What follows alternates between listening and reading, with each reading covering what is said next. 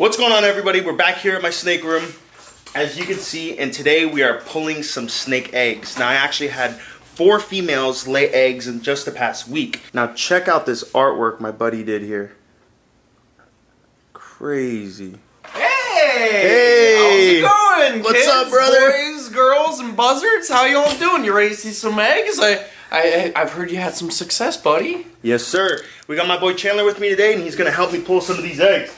Let's go. It's very, very excellent. Where are we starting? I haven't been here in probably a couple weeks, man. Let's start off first. We'll start off with the jelly, the female jelly. So go ahead, open that container.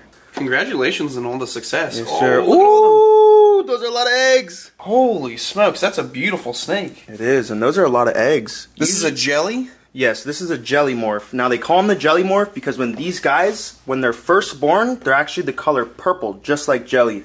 And as they age, they'll get more and more beige. And they come in so many different patterns, right? So many different colors, so many different patterns. And the cool thing about king snakes is they're always changing colors. Is this one of the bitey ones? Seems no, nice. He's good. Dude, that's a really pretty snake. I should probably get a king snake for my collection for education. Definitely. When we talk about all the native snakes. When these hatch, that one's yours. Thank you, brother. Thank you. All right, let's see how many snakes we got in here. So we're going to grab this female. We're going to put her in one of these holding bins, just for now. And this is super long, guys. Look at this. Oh, look at all that space. She's only going to be in here for about 5 minutes. She'd be perfectly fine and comfortable in the cracks of concrete sidewalk on the edge of the Everglades. So that's nothing for her. That's a nice comfy bed. All right, we're going to see how many eggs we got here. Now, this right here, this is our egg box. Now, I know right before these females are about to lay, they'll go into a pre-lay shed. So their eyes will get blue, and you'll see them nice and fat. Now, when they go into that pre-lay shed, I'll get some bins like this. What I'll do is I'll add sphagnum moss into it, and that's going to be their bedding so they can lay these eggs. I'll cut a little hole like so that way these snakes can go in and out, and they can lay the eggs wherever they please. But almost 100% of the time, they always lay them in this little box. Now we're going to do a count and see how many we have. We have 1, 2, 3, 4, 5, 6, 7, 8, 9, 10, 11. And let's see if there's any more. See if there's any more. Oh, we got more. Oh, there's 2 more. Oh my God. 13 eggs. Now that's a super big clutch for a king snake. Typically, look at that one. Typically they'll lay anywhere from 7 to 10 eggs. So if you get more than 10, it's a good haul. Dude, look at this one egg. Right? This big lunker of an egg right here. That's crazy. Next to a normal sized egg. So much success with breeding them. Right? What were we saying, that you can get more than 1 clutch in a year from 1 snake? Yes, so king snakes will actually double clutch. They'll retain the sperm that's inside of them, and after they lay this clutch, they'll automatically double clutch and become gravid again. So most of these king snakes I'm working with, the genes are actually recessive. So if you want to breed these animals and get a visual offspring, you have to breed a recessive gene to a recessive gene to get a visual. Now the codominant genes, you do not need another codom gene to produce visual codominant animals. Now what we're going to do is we're going to grab some vermiculite over here. My favorite. And this is what we're going to be cooking the eggs in. Now the reason we use this stuff is because it retains moisture and it creates humidity a lot faster than the sphagnum moss. You're just going to fill it up. Now, the more the better with this stuff. It's not bad to have too much.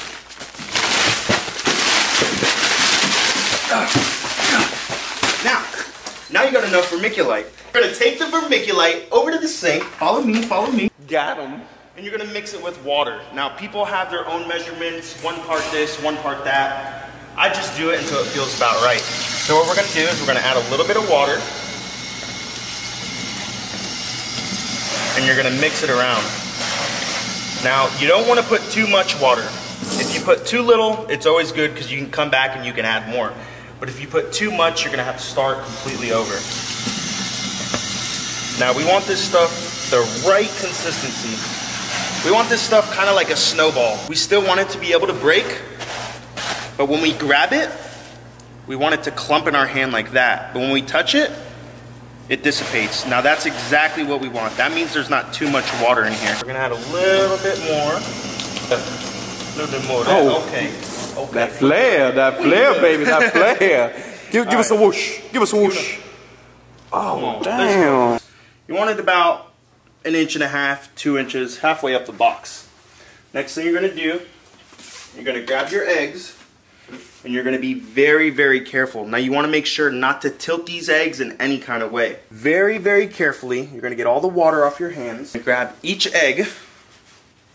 There you go. Thank you. There you go. Now, most of these guys, they're actually fused together. Now these eggs, they're not like chicken eggs. They're not hard. They're actually very, very leathery. Now they're leathery because when these snakes, they're ready to break out, they use their little egg tooth and they'll cut a little slit in this egg and they'll pop right out. But what we're going to do is we're going to grab these guys. And you can see they all come up together. They're fused together. Now these eggs, we want to get as much of the sphagnum moss off of here as we can, because we don't want any mold forming or any bacteria on these eggs. We don't want to get everything off, but we just want to get most of it. The easiest way is just to blow on these eggs, or you can use a little paintbrush and you get the little stuff off. But don't be scared. You can touch these eggs. You're not going to burst them. They're very, very thick and very, very leathery. Now you're going to take your eggs, and once you put these eggs in this box, you're not going to want to touch them again. So you're going to get them nice and deep and down, and you're just going to coat them up on the sides. Now this is going to bring a lot of moisture towards the eggs. Now you guys can see this stuff is not wet. It's not wet. Now these eggs, for the first 30 days, they're going to absorb moisture. And then for the rest of the 30 days, they're going to expel moisture. So when these snakes are ready to hatch, they're not going to have any of these dents in there. They're going to be fully bloated, and they're actually going to get a nice white color. If you guys come over here, I'll show you a previous clutch. This was born about a week and a half ago. If you guys look at this box, you can see that humidity building up on there.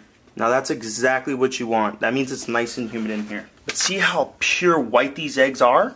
Now when they were first laid, they were a little bit beige, and they had a couple dimples and a couple dents in them. Come on, man. Quit playing with me, man. Quit playing with me, all this genetic talk. Come on, man. Whip out a snake. Whoa. Yo, what are you about to do? We're going to put these eggs away. Now, when you're storing these eggs, you want to cook them anywhere from 82 to 85 degrees Fahrenheit, and you're going to put them in a very, very dark area. A Florida native spider ball python. Is that a bumblebee? What is that? Spider ball bumblebee? This actually is supposed to be a highway ball python. Markings going down his back. Now it runs in the pattern of a highway. I actually have one of these guys. If you come over here. Now this is my male highway, and he's just a big puppy dog. I raised this guy from a little baby. And if you look at his back, you can see those splotching. And it looks like literally the middle of a highway. When I first got this guy, he was super beige. Now he's actually getting all these little black spots around his body. As he ages, he's going to get darker and darker and darker. And he's going to have kind of a cookies and cream Oreo look. It's going to be crazy. That's a beauty right there. It's a beauty. It's a shame. Yes. It's a shame that some people would feed this to a king cobra. Now we're actually going to show you the female to this male. Now this right here, this is a pastel highway. Just like the male I showed you, but with the gene pastel added. Now you can see how much lighter she is with that pastel gene. Yes. I gotta say, brother, you got the nicest, smoothest, most colorful balls in the game. Thank you. Yeah, I got some nice balls. What can I say? I bet you can't keep the ladies off them balls. It's hard.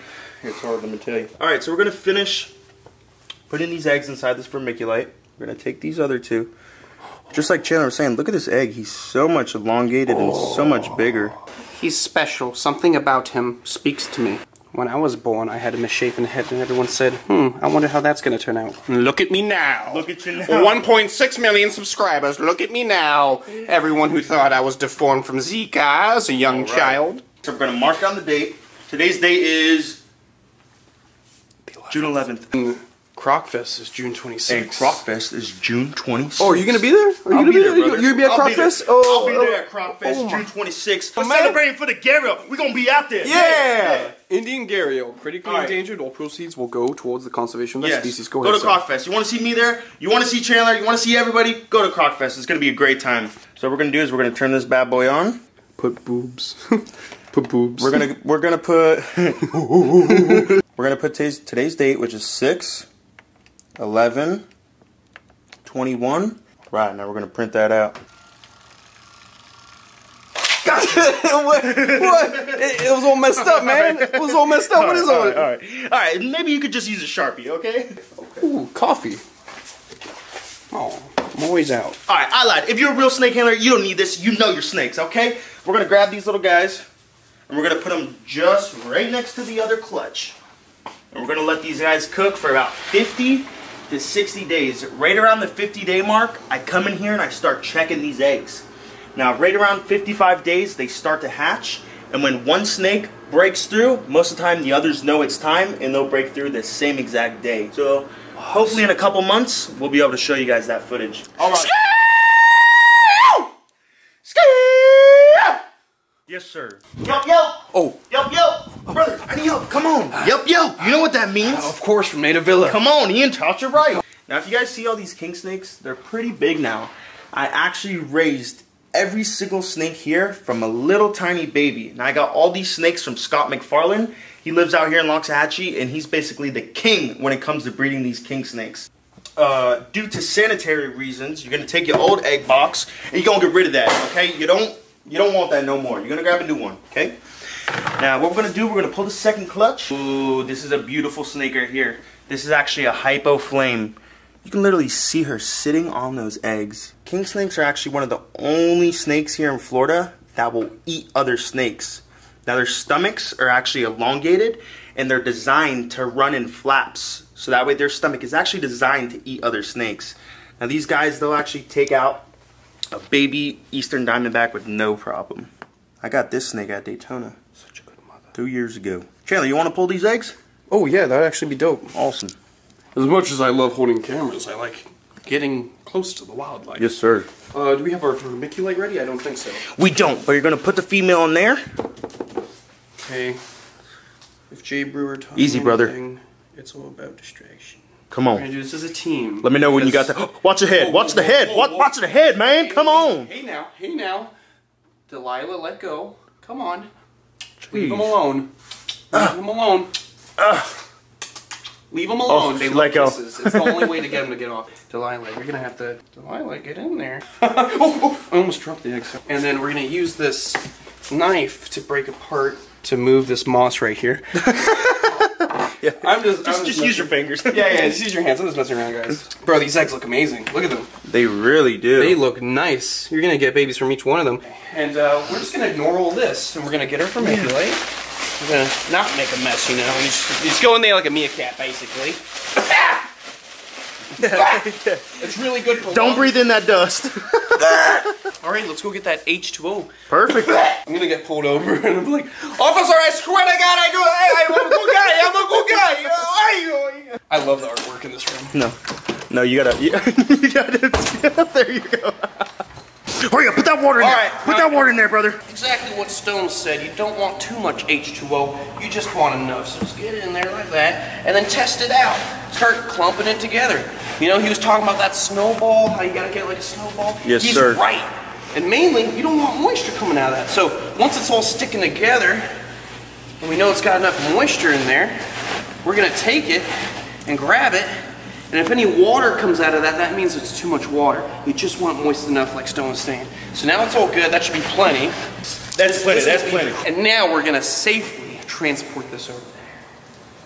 Safely now. Safely. Hey, watch that crack on the floor right there. Did you trip me? Maybe. Rude. Oh, my ankle. Anyways, we only got a little bit on the floor. The floor looks fine to me. The floor looks good to me. And if we need any more vermiculite, there you go. Alright guys, let me make some space here. I don't want to break that, it looks expensive. Alright. Oh, okay then. Somebody hasn't gone to the gym today, huh? Nope, not yet. Nah, me neither. And I'm me neither. Alright, so I'm gonna make my little thumb indentations since these are individual eggs. The last clutch was bunched up, so Stone didn't have to break them apart or anything like that. They were just one big clump, you put them in there. So these guys are individual, just put them in their little areas. And like Stone was saying, we don't want to rotate these eggs, because if you rotate these eggs, the oxygen bubble at the top of the egg, which feeds the embryo or gives the embryo life, will actually turn and the embryo will drown, and then you lose your snake. So you don't want that. We don't want to lose our little babies. Oh, don't want too much moss. A little bacteria is okay, but not too much. Not too much. Wait to see these guys grow up. Kind of looks like nugs, right?